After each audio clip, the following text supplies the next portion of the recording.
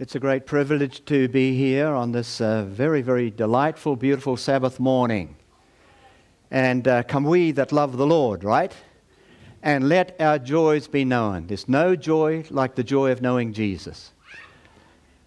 With my sister and my brothers, we had the privilege, particularly my brothers, of growing up in our teen years in the great back blocks of Warrakoe.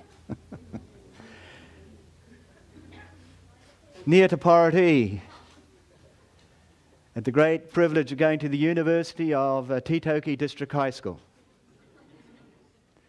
The greater privilege, back when I was 15, and some of you may have been there, the day I think my mother and some of my family were baptized in the former church on Norfolk Street. Never forget that wonderful, wonderful day when Jesus washed my sins away. He taught me how to watch and pray and live rejoicing every day. The keynote of the Christian life should be trusting in Jesus, walking with God, and rejoicing in Jesus every moment of every day. My brother Gary came to New Zealand about 7 weeks ago, and then with my brother Moss, some of you know him, and his wife, they went off to Australia to meet and to be with Owen, who is now the pastor of the Barrel Church south of Sydney on the way to Canberra. I had the privilege 3 weeks ago of speaking in the Barrel Church. And then we made our way north to Tweed Heads, where a former pastor of this church, Errol Wright and Zena, are living, and we had the privilege of spending 3 or 4 days with them near Coolangatta. Then we journeyed down and we met a fellow that some of you know and may be related to, Danny Crocombe. How many know Danny Crocombe? Went out to his farm there, and he took us on a tour of his wonderful area. I wish I could live there. He grows pineapples, and he grows wonderful citrus.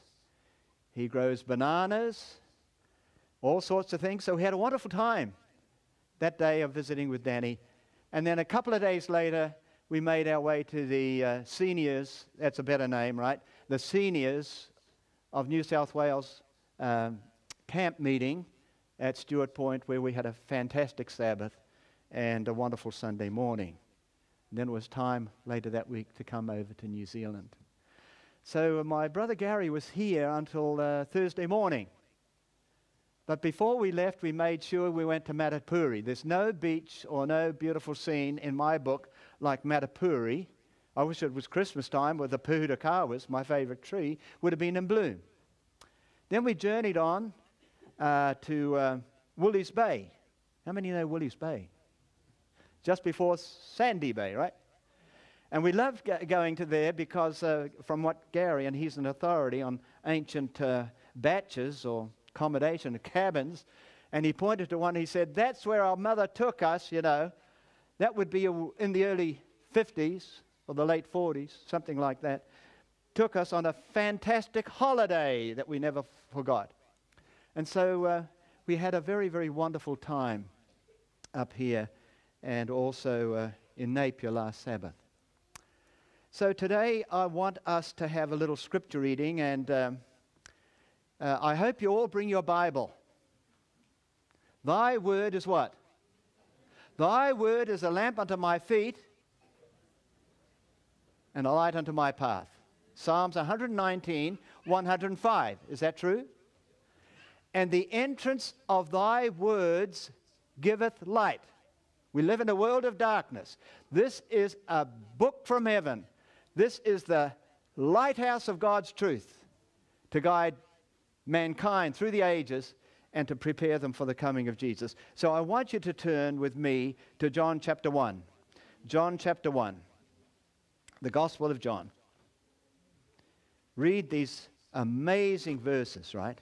Amazing verses, because this is going to be for our meditation today. John chapter 1. In the beginning was the Word, and the Word was with God, and the Word was God. The same was in the beginning with God. All things, that's the universe, all things were made through him, and without him was nothing made that was made. In him was life. In him was life, and the life was the light of men. And the light shineth through darkness, and the darkness defeats it not. Coming to verse 10. He was in the world, and the world was made through him, and the world knew him not. He came unto his own people, and his own received him not.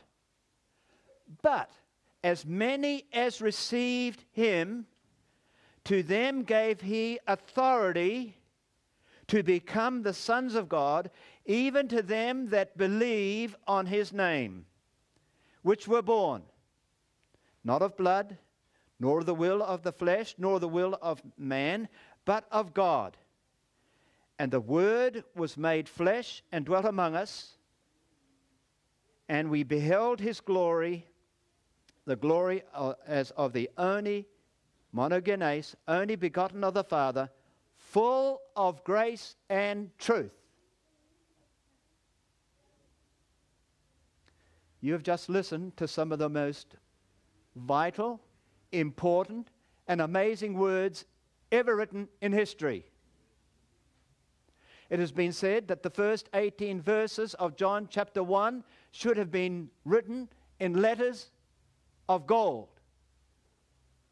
It has been said that this book is the book of John, the Gospel of John, is one of the most important books ever written as part of the Bible. Now, Bible we can all spell, B-I-B-L-E. That stands for basic, heavenly, basic instructions before leaving earth. And I want to tell you, in spite of all the fiction and nonsense that's written in the world today, and people getting all sorts of Booker prizes and all that from fantasy and fiction, the Bible has no rival in human history. This book is the lamp of life eternal, giving to us mortals groping in darkness and foolishness and sin to find the ultimate purpose and meaning of life in this world. Growing up as a teenager, and particularly out there at Warrakoe, we couldn't come into the church every Sabbath. We had no car until finally, many years later, my father bought an old Dodge. So we used to have Sabbath worship out in the tea tree when it was sunny and warm. And our mother was the teacher and instructor to guide us. I had to, as a young person, because Christianity is a thinking person's religion. You don't have to think to be an atheist. You just have to believe nonsense and foolishness. Because even the sound of music says, nothing comes from nothing. And I used to say to my mother, you know, Mum, how can I believe in a God I haven't seen? That's true, right? I wrestled in my mind as a young man going to high school about the existence of God. I struggled to know about the origin of the universe. And my mother used to say to me, just believe the Bible. But we have got to think. But I want to say to you today, my friends and loved ones in Jesus, because we are members of the remnant church, which keep the commandments of God and the faith of Jesus. We have the final specifications to justify the existence of our movement, which is taking the everlasting gospel into all the world in this generation. So I wondered and battled, right? But I want to tell you today, the purpose of your existence and your birth, whether you're born in Taiwan, Singapore, South Africa, the Middle East, wherever, your purpose, my friends, today of being born into this world is to become a child of God, to be a Christian, a Bible Christian. That's why you were born. You were born to know God personally. You were born to know the truth about God. And as Archbishop Temple said many years ago, if you do not understand the truth about God's character, it would be better for you to be an atheist. And the Muslim terrorists, I'm ashamed, are proving that every day on the news channels and in the newspapers, when they will slaughter, betray, and capture in the name of their God innocent people and even put them to death. Now, I'm not racist or anything like that, but I'm saying the truth. If you do not have the true understanding of God's glorious character, and that God is a God of eternal love, and that God has no pleasure in the final destruction of the wicked, then you don't have the true concept of the character of God. So here, John was about 80 years old. He was the pastor of the Ephesus church in southwest Turkey, one of the most amazing ruins of any ancient city from the ancient world. John was the pastor. And you can still see the ruins of a church built in the 4th and 5th century. The church of St. John the Divine, you can still see the ruins there, right? Many years after his decease. But he was getting an older man, and he was worried about the heresies. A heresy is a truth that's taken out of its context and distorted and becomes abnormal. That's what a heresy is. You could take any truth of the Bible and make it into a heresy. You could take the most beautiful subject of the Bible, justification by faith, and make it a heresy and say, oh, I believe and I can live like I like. You are justified as a Christian by Jesus that you might be sanctified and prepared to go to heaven. Because that's the bottom line of every successful life, is that you are ready to meet God when Jesus comes again. And be amongst the people who look up and say, lo, we have waited for you, O our God. We have waited for you. You have come and you will save us. And we will rejoice in your salvation throughout the days of eternity. So here it is. John is 80 years old and he sees these heresies. Heresies about Jesus, right? From the Gnostics. Heresies that were saying that Jesus wasn't literally God. He wasn't literally a person. He was a manifestation of God. And to get to know God, you would go through various cycles, right? It's Gnosticism coming from Greek philosophy that was preparing to challenge and defeat Christianity. So John writes this book for you and me. He writes this book on those who would hear the good news of the glorious salvation, who would surrender to the claims and authority of Jesus and make him Lord of their lives, their Savior and their friend. He writes it for all Christians in all ages, and those particularly living in the 21st century. And that's for you and me today. And he's telling us the truth about Jesus. He's telling us the truth about life. He's telling us the truth about eternity, which are being challenged by the secular society, in the universities, in the media, even by Hollywood, and even by religious thought thinkers today who do not believe in the inspired Word of God, that every Word of God is pure and refined and truth from the courts of heaven. So, he begins this letter, right? Writing under the guidance of the Holy Spirit. And he says, in the beginning was the Word. Now I want to tell you something that may sound like a contradiction. In the beginning, that's a beginning that never had a beginning. Jesus was before the beginning, and he's talking about creation, right? Because the Bible tells us that the God of the universe, the God of Revelation, is a God from eternity to eternity.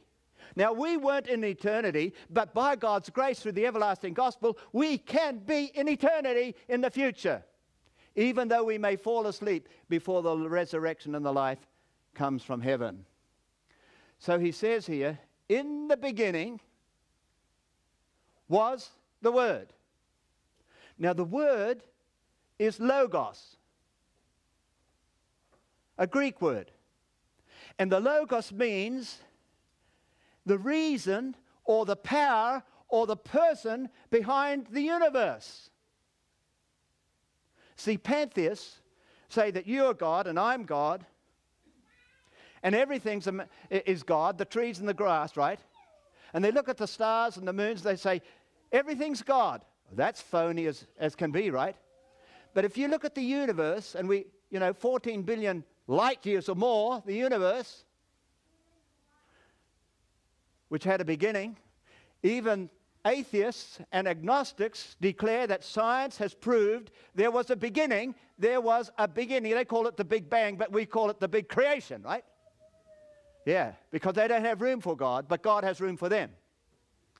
So you look at the universe, 14 billion light years, but God is outside the known universe. He is above the universe. He's greater than the universe because he made it. Must be a big God. Must be a powerful God. So in the beginning was the Logos, the Creator, the living God, the one who inhabits eternity. And then he continues to say, and the Word was with God. That means the Word, the Logos, has had a timeless existence. There was never a time when the Logos or the Word did not exist. Now that's awesome, but it must be the truth. Something comes from something, doesn't it? Nothing comes from nothing. There's no such thing as chance. This world, this universe wasn't created by chance. It wasn't created by spontaneous generation. It was made by a creator. Just like this lovely car you drove yourself to come to worship. By the way, worship in God's house, in God's day, unchangeable time, is the most beautiful and wonderful and joyful experience that we should have week by week. So when it comes to Sunday, you're already thinking about this wonderful day when you will meet with the members of the family of God. And you will count it a supreme privilege to be a child of God. No greater privilege. So in the beginning was the Word, the Logos, the mind behind the universe. And the Word was with God the Father. And then this awesome statement, right? This statement that people who knock on doors, when we should be knocking on doors before them, deny because they say the Word was a God. No, the Greek and the greatest authorities of the Greek text in the world will say this is exactly what it means. The Word, the Logos, was God. Wow. Not a God. Because if you believe in God the Father and you believe Jesus is a God, you are a polytheist. You don't believe in one God, Father, Son, and Holy Spirit. You believe in two gods, a big God and a little God. That is phony. That is false. That is unbiblical. That is twisting the Scripture and denying the glory that belongs to Jesus alone. So, this remarkable verse here tells us that God is from everlasting to everlasting. He is the eternal God. He's the God who holds up the universe in his hands. He's the God that guides and leads the universe. It holds together. Colossians chapter 1 and Hebrews chapter 1. He holds the universe together. Then he says here, this amazing statement. Verse 3. All things were made through him. Now all things, along with Hebrews chapter 1, verses 1 to 3, All things means the universe. All things. All things were made by him, and without him was not anything made that was made. So this declares to us, without the shadow of a doubt, that Jesus and Jesus alone is the Creator. That when the Bible says he commanded, he spake and it stood fast, he commanded and it was made, it's talking about Jesus. By the way, Jesus is the one who gave the moral law, the Ten Commandments. Hebrews chapter 12, the end verses of chapter 12. So Jesus is the theme of the Bible. Jesus is the Lord of history. Jesus is the great Creator. Now, Francis Bacon, the great British philosopher, said many years ago, the Lord did not go out of his way to convince an atheist that he is Creator, because his ordinary works all around us prove it.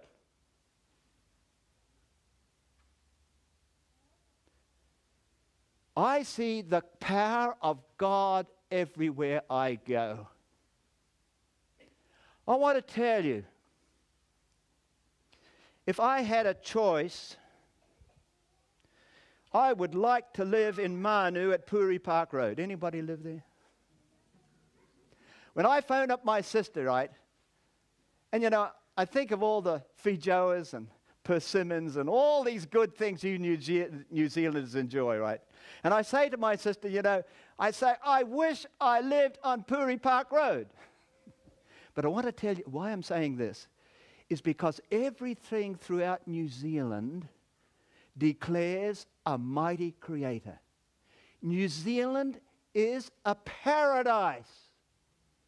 One of my daughters said, Dad, however did you leave New Zealand? Well, that happened at Kaikohe. I took a series of meetings in Kaikohe many years ago. And we had 3 little girls, so I asked the president, my wife and her parents would like our grandparents, our children's grandparents, to see their grandchildren, right? But the reply from Auckland was no, and we didn't accept that reply. So this is the result, right? But what I'm saying to you, that no New Zealander who thinks straight can say that he is an honest and an atheist of integrity, because everything proves there's a Creator. The greatest scientists around the world cannot make one blade of grass. Think about this. Everything's made up of atoms. Oh yes, modern man has been able to split the atom, but no scientist has been able to make one solitary atom. The atom proves that there is a Creator. The wonder of your body proves that there is a mighty Creator that we can see, right? That we can hear. That we have 100 billion brain cells, right? That we have at least in our bodies 1 trillion cells, and every one of those cells is a miracle.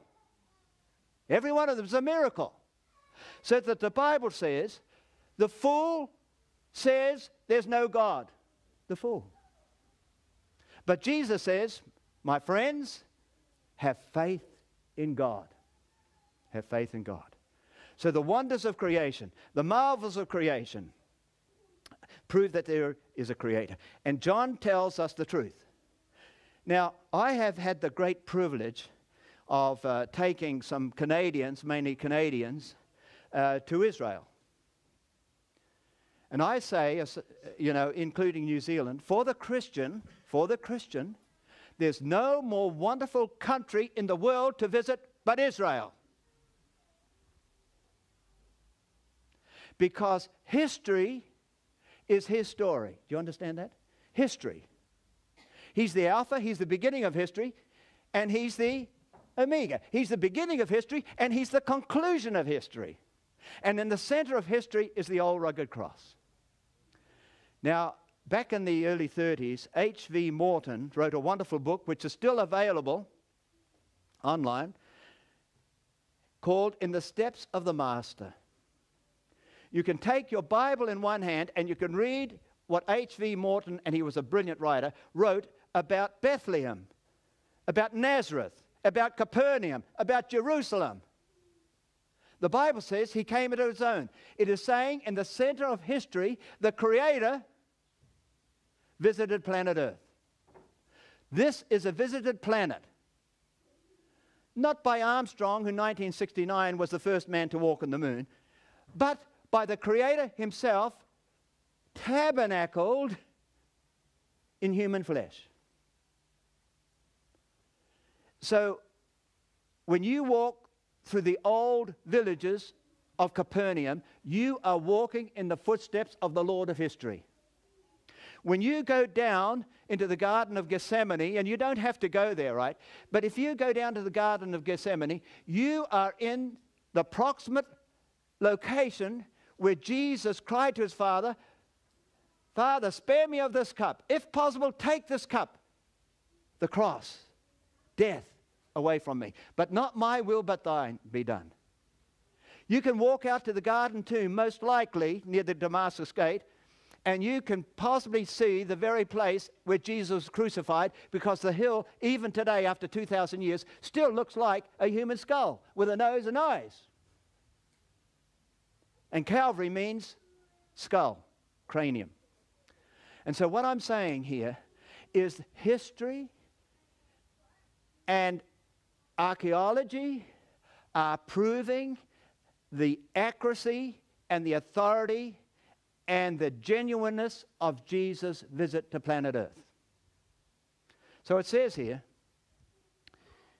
he repeats it in verse 10, he was in the world, and the world was made by him. Even the skeptic H.G. Wells had to write a chapter on Jesus. And he spoke about the pale Galilean who was still impressing and helping human beings. You cannot deny history. He was in the world, and the world was made by him, and the world knew him not. Now, one of the key verses here is verse 4. In him was life, that's divine life, that is more than biological life. In him was life, Zoe, and the life was the light of men. He is saying here that the source of life, creation, the source of all life flows from Jesus. As the psalmist said in Psalm 36, thou art the fountain of life. Now, modern man, atheists and skeptics and scientists cannot figure out that we have consciousness. Where does it come from? We have these marvelous minds. We have the power to choose. We have the power to think. We have the power to reason, right? They cannot figure that out. Because a mindless universe cannot produce the brilliance and the complexity of your human brain. Never can, never will. That is the most complex system in all the universe, is your brain.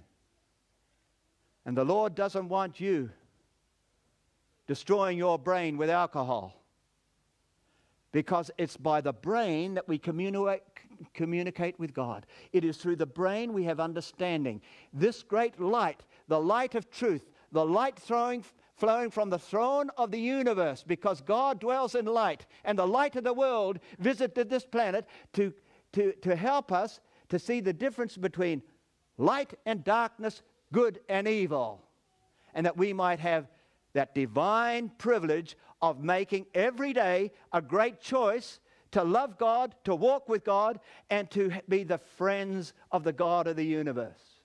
So in him was life. Original, unborrowed. Can anyone finish it? In Christ, desire of ages, in Christ is life, original, unborrowed, and underived. Wow. That's an awesome statement. The most wonderful biography ever written, spiritual biography ever written in human history, is the book Desire of Ages.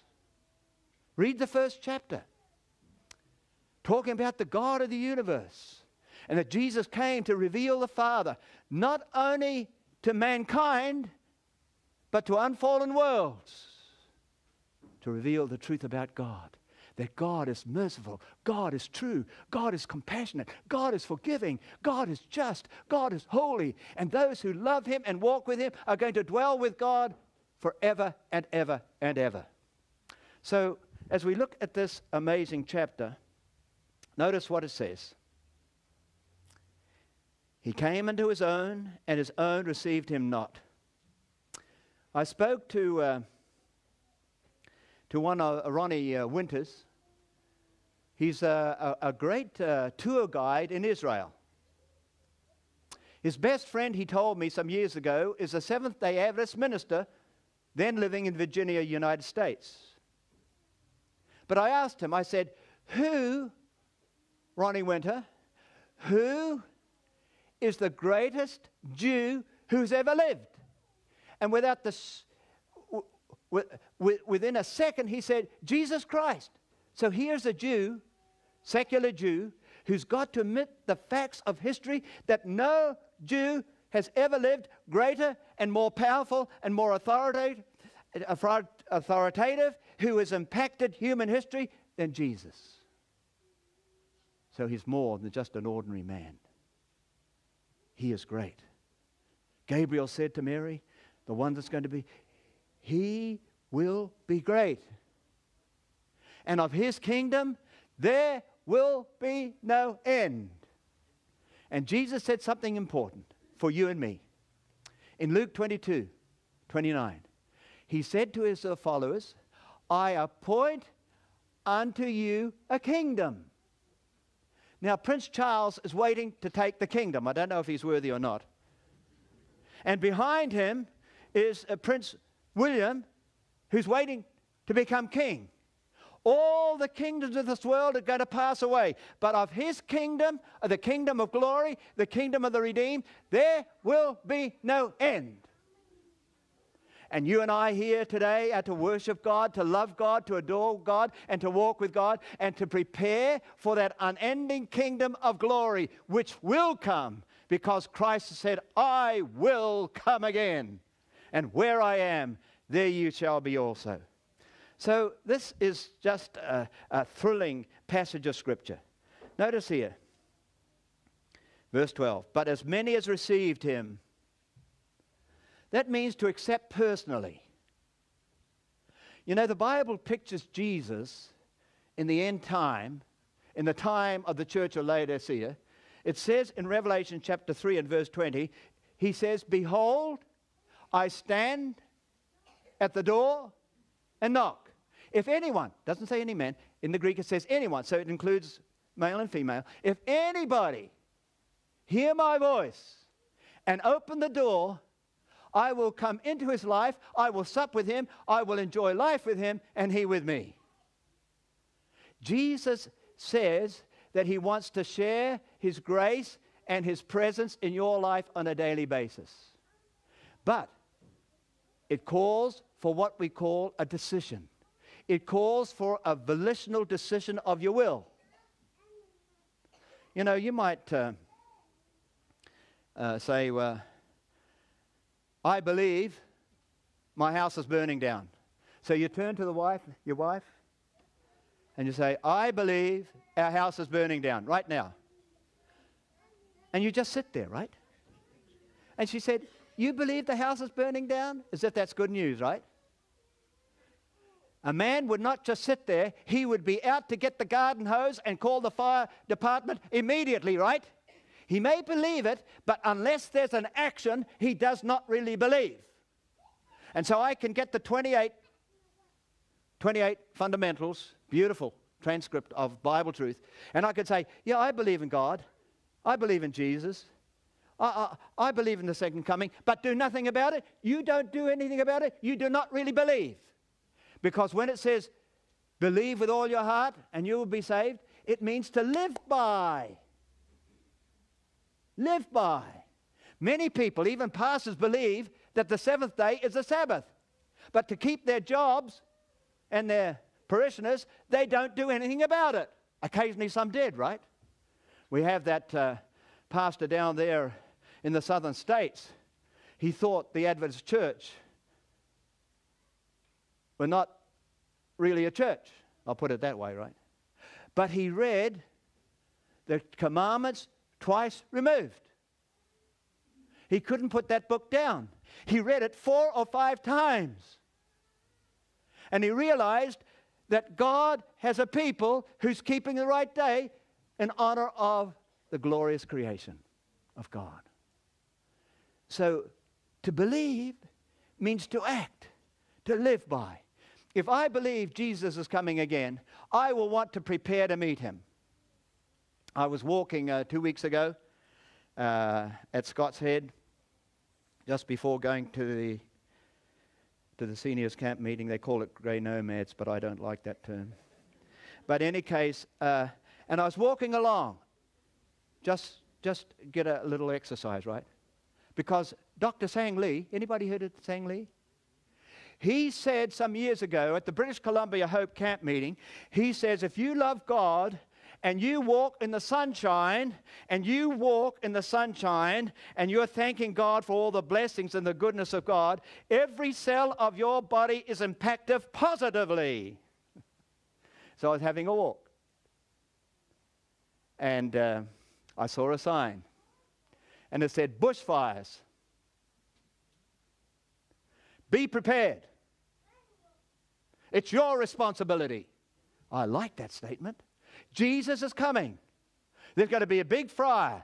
Be prepared that you may escape the destruction that's going to come upon planet Earth. So, verse 14, magnificent words. Verse 14. And the Word was made flesh. What does that mean? What? The Word, the Creator, was made what? A human being. Thank you. Yeah.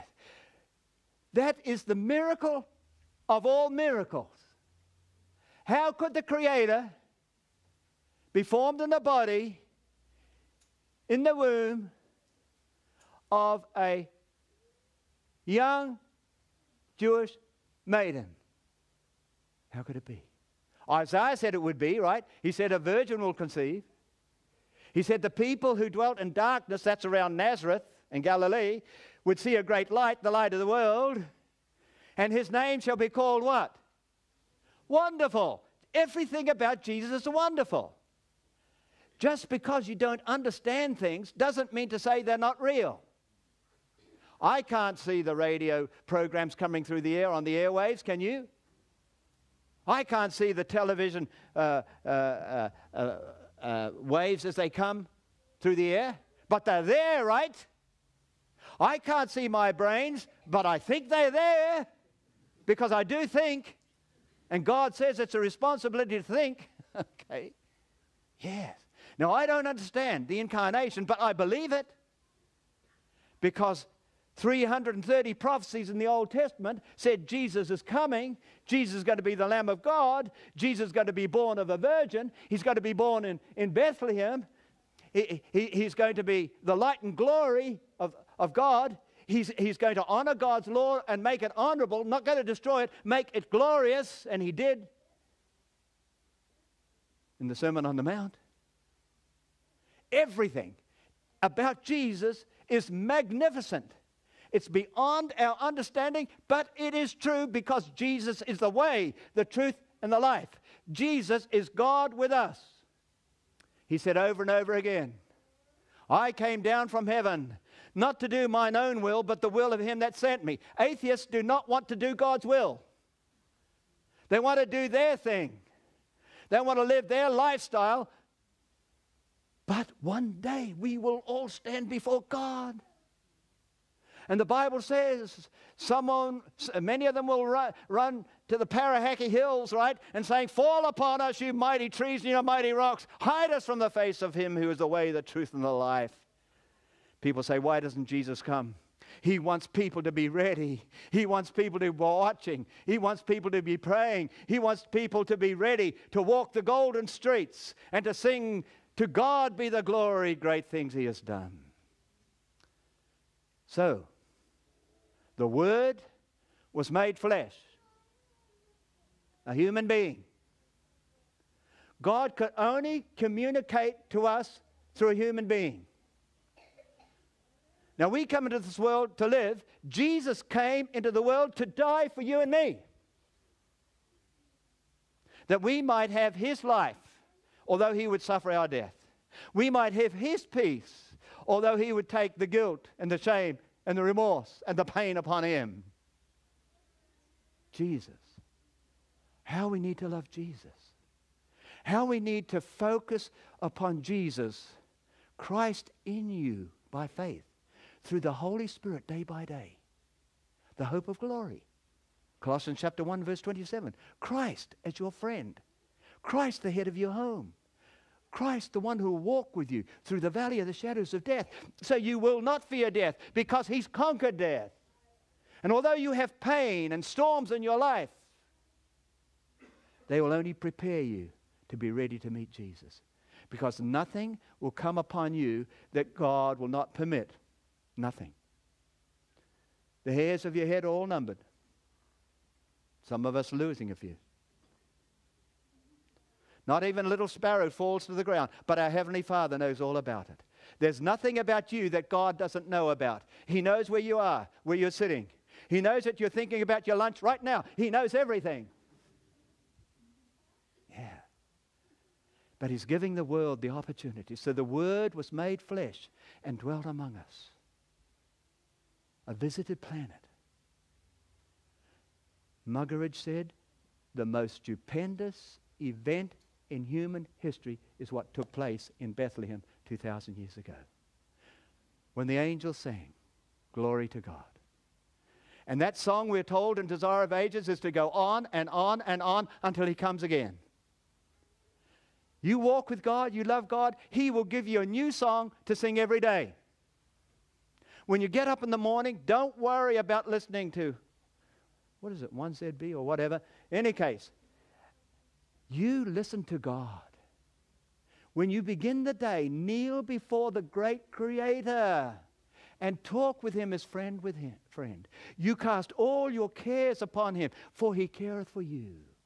And when you begin the day, remember this. When you wash, you say, wash me, Lord, and I shall be whiter than snow. Our hearts need washing, right? We think the things we shouldn't think. And the things we should think, we don't think as we should. Wash me, O God. Purge me. Make me whiter than snow. And when you get dressed, ready for the day, you say this to the Lord. Clothe me with the garment of your righteousness. Cover me with the robe of righteousness. You begin every day with God, who loves you with an everlasting love. And you say to God every day, in other words, you have a devotional experience as a Christian. The Bible is God speaking to you, and in prayer is your response. Every sincere prayer is written in heaven. I am challenging my friends and my family in God here today to make God real, to make Jesus the center of your life, your affection, and your hope. Love not this wicked world, which condones all forms of immorality. Love not this wicked world, this corrupt world, this world that's going down to destruction, this world that denies God, this world that knows nothing about heaven or the coming of Jesus, this world that's rushing down to degradation and sin. Love not the world. That's what John's meaning. 1 John chapter 2, verse 15. Nor the things that are in this world. If you love these filthy rock musicians and their style and all that they're doing, you are preparing for destruction. Did you hear that? You won't ask me again, will you? In any case, but this is the truth. You cannot love a filthy, godless, sin-loving world that defies the moral law of God and be ready for Jesus to come. That's why the Bible says, prepare to meet your God when he comes again, that you might know that our God shall come. All right? Our God will come, as Jesus says, I will come again. So the Word was made flesh and dwelt among us. And we beheld His glory. Jesus came to reveal the truth about God. And if you're a husband that uses foul language and you beat up on your wife, you are not a Christian. You can take the title or anything you like. Christianity makes us kind. Christianity makes us true. Christianity makes us compassionate. Christianity makes us caring. Did you hear that? Christianity makes us loving. And how long is it since you husbands have told your wives that you really love them for the character and the people that they are? I tell you, my wife, she wanted a little bigger family than ordinary, right? We had 6 children. Wow. 6, right? 6 children. Now I've got 13 grandchildren. And my wife has worked so hard, it's unbelievable, but she loves it. But when you love somebody, you will do anything for them. So husbands, love your wives. Don't come to church looking like a priest when at heart you are unkind and miserable and nasty and talk back and sharp. The evidence that we love Jesus because He first loved us is that we become like Jesus. Come like Jesus. I dare not ask these wives here, how many would like their husbands to be like Jesus? I dare not ask it. But what I'm saying, you can go home today with peace with God. Because what does it say here? Look what it says here. And the Word was made flesh and dwelt among us, and we beheld His glory, the glory as the only begotten, the unique one of the Father, full of what? Full of grace and truth. Amazing grace. How sweet the sound. That saved a wretch like me. I once was lost. I once was mean. I once was selfish. I once was proud. I once was lost, but now I'm found. And when we have spent 10,000 years, eternity has just begun. Wow. Isn't that awesome? Jesus is in the work of seeking and saving the lost, as He was many years ago. Whether it be Bartimaeus, whether it be the fellow who climbed the tree, whether it be even Judas. He could have been saved, but he made the wrong decision. Jesus is in the business of making new people. If any man be in Christ, he is a brand new creation. Jesus said, I'm not going to leave you. I'm not going to forsake you. I will send you the greatest gift. The gift of the Holy Spirit. And we are told in Desire of Ages, when you accept the presence of the Holy Spirit in your life every day,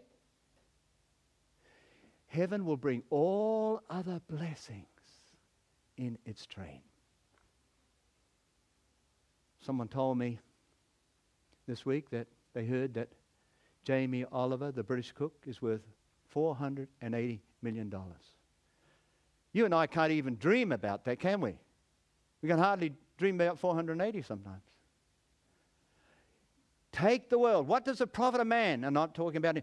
And take the world, right? But give me Jesus. What does it profit anybody? Okay. If he has the whole world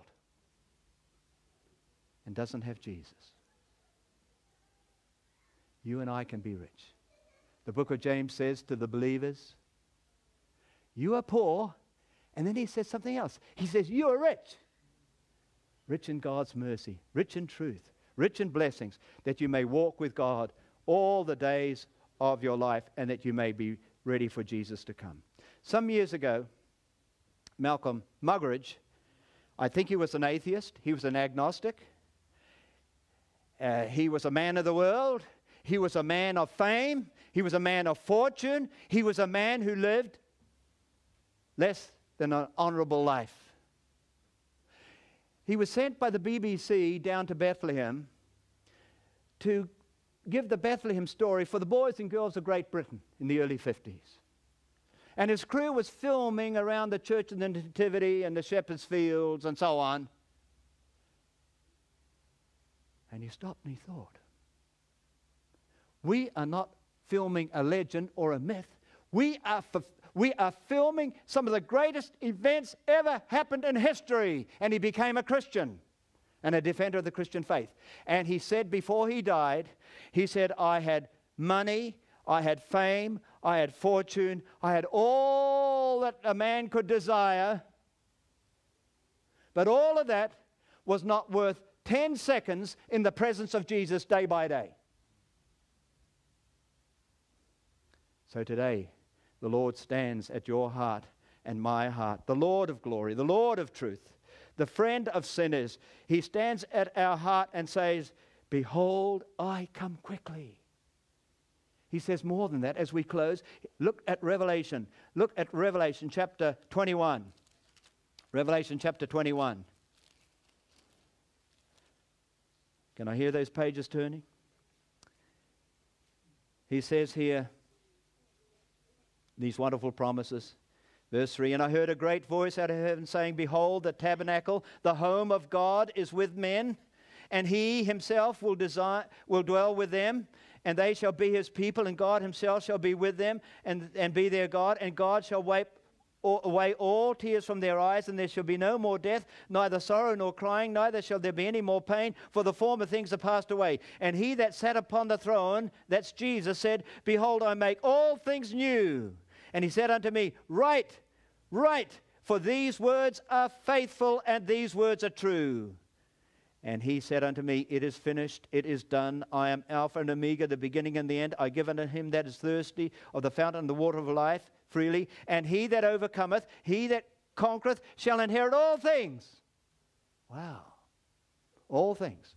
Then in Revelation chapter 22, as we close, it says here, Revelation 22, verse 3. And there shall be no more curse, no more sin, no more rebellion, but the throne of God and the Lamb shall be in it, and his servants shall serve him, shall worship him, and they shall see his face, and his name shall be in their foreheads, and there shall be no night there. They need no candle, neither the light of the sun, for the Lord God giveth them light, and they shall reign how long? Forever and ever. How long is that? That's eternity. That's world without end. And until Jesus comes, until that day, he says in Matthew 28 and verse 20, I will be with you all the days, every day of your life, till I come and take you home. So, my dear friends,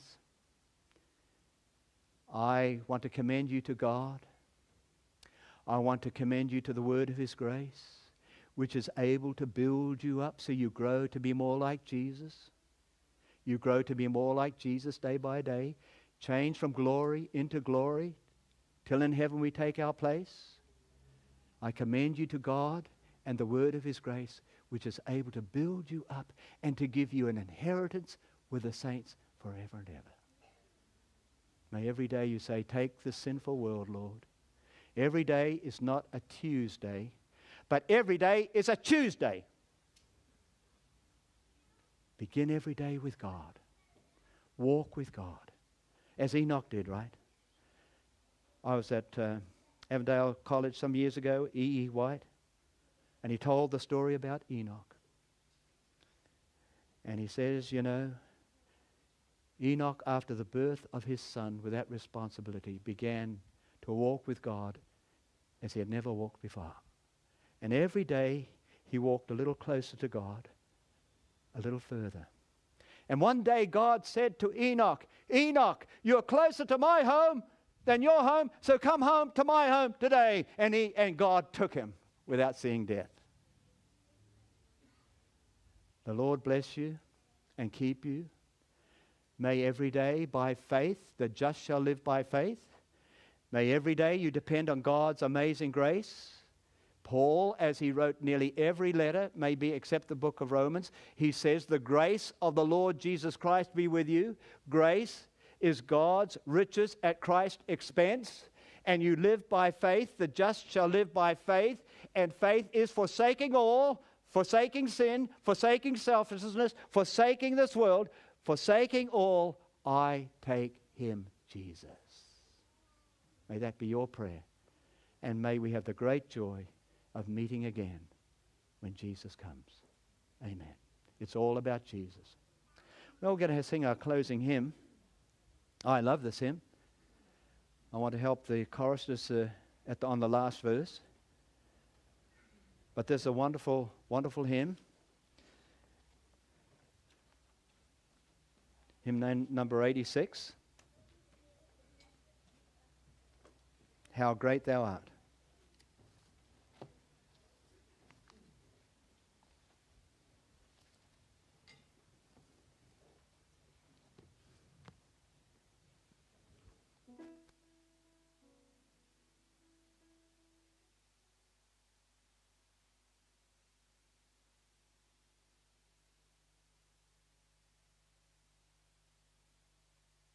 O Lord my God, when I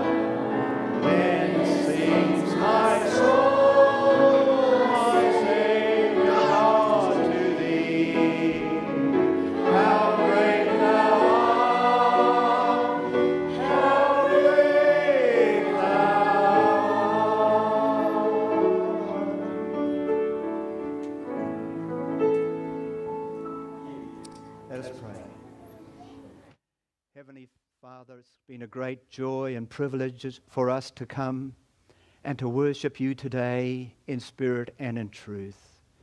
Lord, we stand amazed at your greatness and your glory.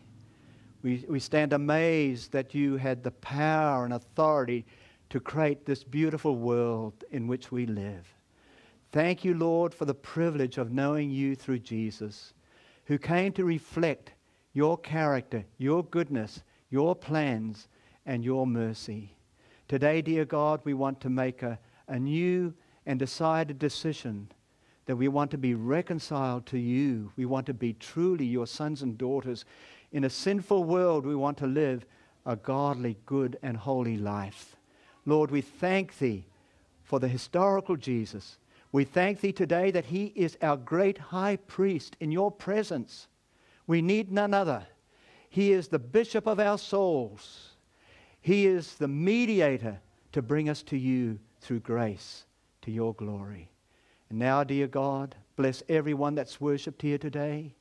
May the words of our mouth and the meditation of our hearts be acceptable in your sight, and help us to be ready to meet Jesus in that soon coming day of reward, and to be with our loved ones and friends and our family, to be in your glorious kingdom, saved by your magnificent grace. We thank thee and praise thee in the name of Jesus our Lord and the great Savior of men. Amen and amen.